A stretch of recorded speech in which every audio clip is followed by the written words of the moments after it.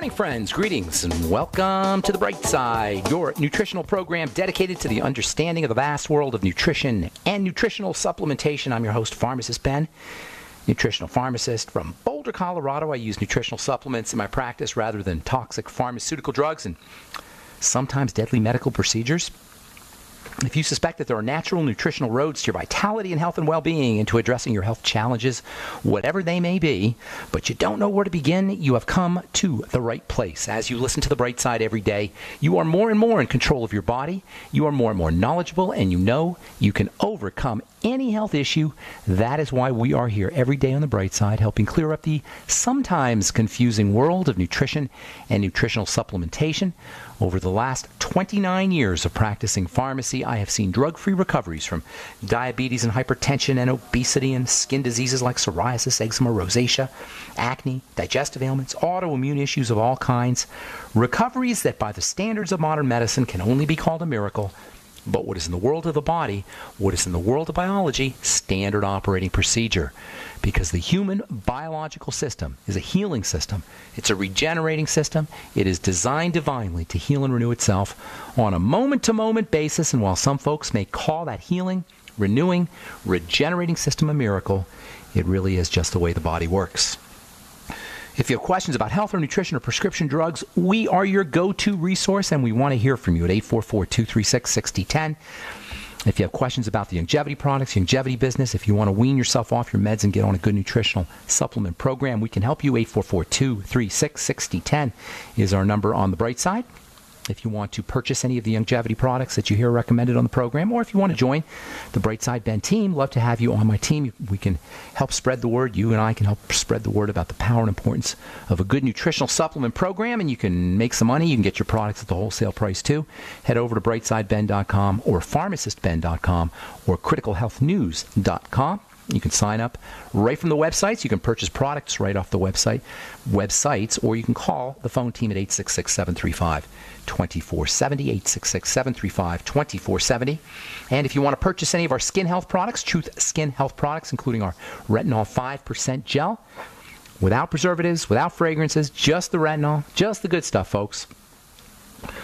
Just the retinol and the vitamin C with a little bit of transdermal delivery chemicals, matrix. I call it my transdermal delivery matrix to increase the penetration, to increase the depth that the retinol and the vitamin C get to. You know, the action on the skin is not on the surface. If you can feel your skincare product on the surface of your skin, it ain't doing nothing, folks. You may get a nice feel to the skin, perhaps, as the surface of the skin is softened, but you're not going to get any long-term effects if you feel your product on the surface. That's why you want to massage. A good skincare product, you need to massage into the skin. You want to get deeper into the skin. We facilitate that penetration with our transdermal delivery matrix, which is in our Truth Balm, as well as our retinol 5% gel. You'll also see our Truth Serum and our omega-6 healing cream, all at truthtreatments.com, truthtreatments.com.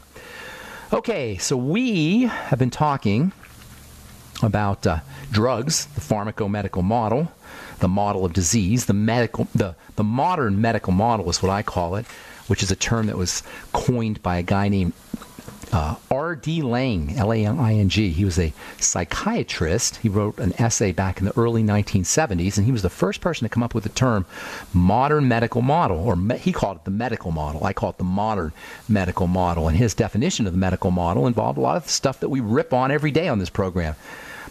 Diagnostics, for example, diagnoses. In fact, the medical model, as defined by Dr. Laing, involved diagnosis and normal. I call it norm and name because it presupposes that there's a normal way that the body should be, and when it's not normal, doctors name how it's not normal, and then you get billed for it. That's the idea of diagnostics. That's the only reason why diagnostics are important as far as medicine goes. You don't get better by being diagnosed. You don't get better if you know that your problem is in your brain or your ear or your bones or wherever it is. That's because the body breaks down as a system. The body is a system. This notion of systems is only 50, 60 years old. You know, the medical model of diagnosing and naming and drugging is really eons old, but it didn't get going in a big way until the middle of the 19th century when we figured out how to make chemicals.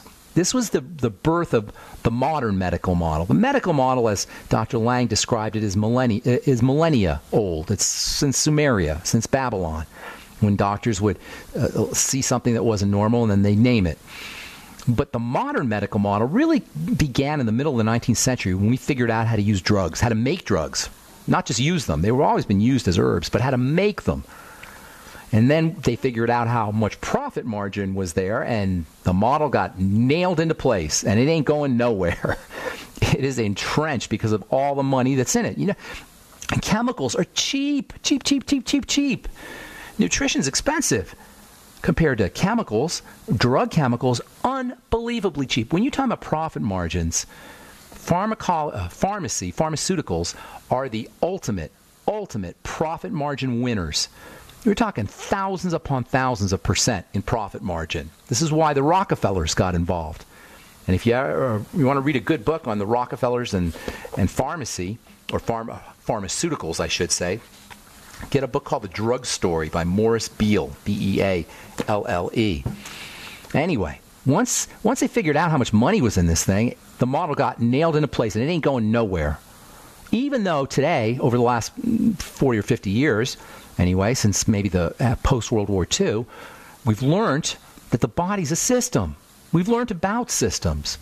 There's a division of physics, a school of physics, if you will, or a part of physics called systems theory. Systems theory is high-tech physics. It's the physics of how systems work. And it says that a system is a device, or it's an entity that's made up of many parts that are all interactive, where you can't take one part out without changing the system. The body is such a system. You can't take one part out. You can't drug a part.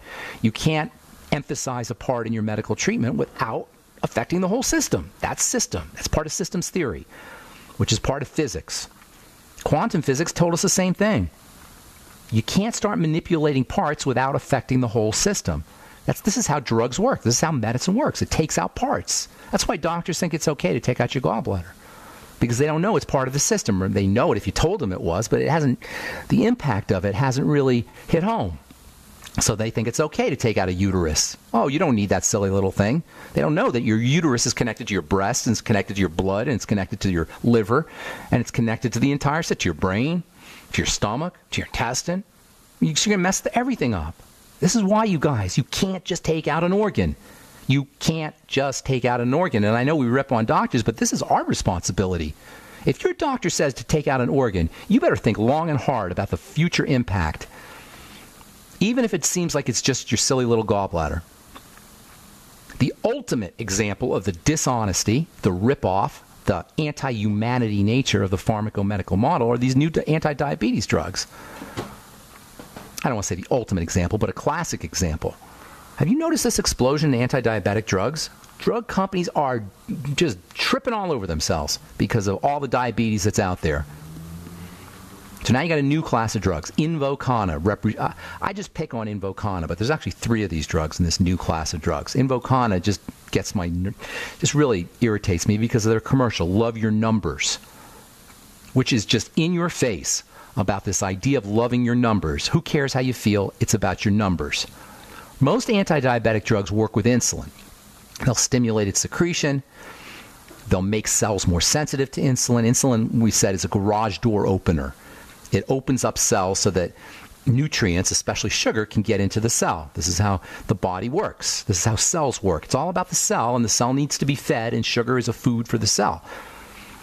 And so insulin opens up the garage door in a cell, the sugar gets in. When we have insulin resistance or type 2 diabetes, the garage door opener doesn't work and the sugar builds up in the blood. The importance of insulin is it'll lower blood sugar. So insulin has to be sensitized, has to be sensitive, has to work, because the sugar has to go from the blood into the cell via the garage door. All right, we'll finish up when we come back from our break. 844-236-6010 is our number. I'm Pharmacist Ben. You're listening to The Bright Side. We'll be back right after this.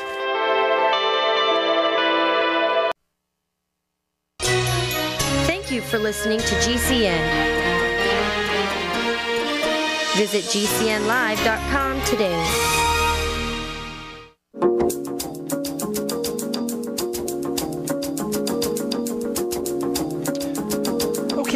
back on the bright side. Pharmacist Ben here. We're on the air Monday through Friday, 8 to 9 Pacific and 10 to 11 Central Time, 24/7 on our archive pages, brightsideben.com and benfuchsarchives.com. And, of course, you can check out my blog and the longevity products at brightsideben.com, pharmacistben.com, and criticalhealthnews.com, and our skin health products at truthtreatments.com. Okay, 844-236-6010 is our number, and we do have lines open for you.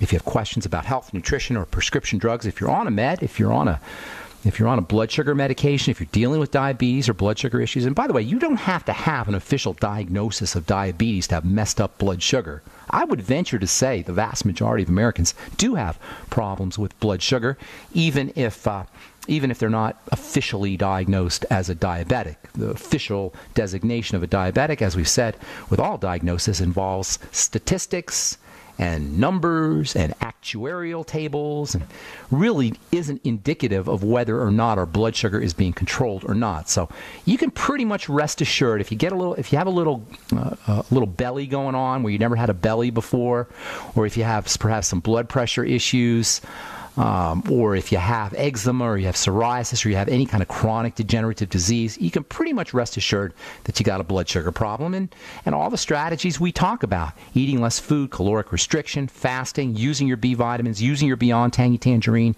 using your Sweeties, using Fucoid Z, eating more fiber and veggies, drinking more water after meals. These are all wonderful, awesome strategies for lowering blood sugar that will benefit diabetics, official diabetics, and non-official diabetics, which is most of us.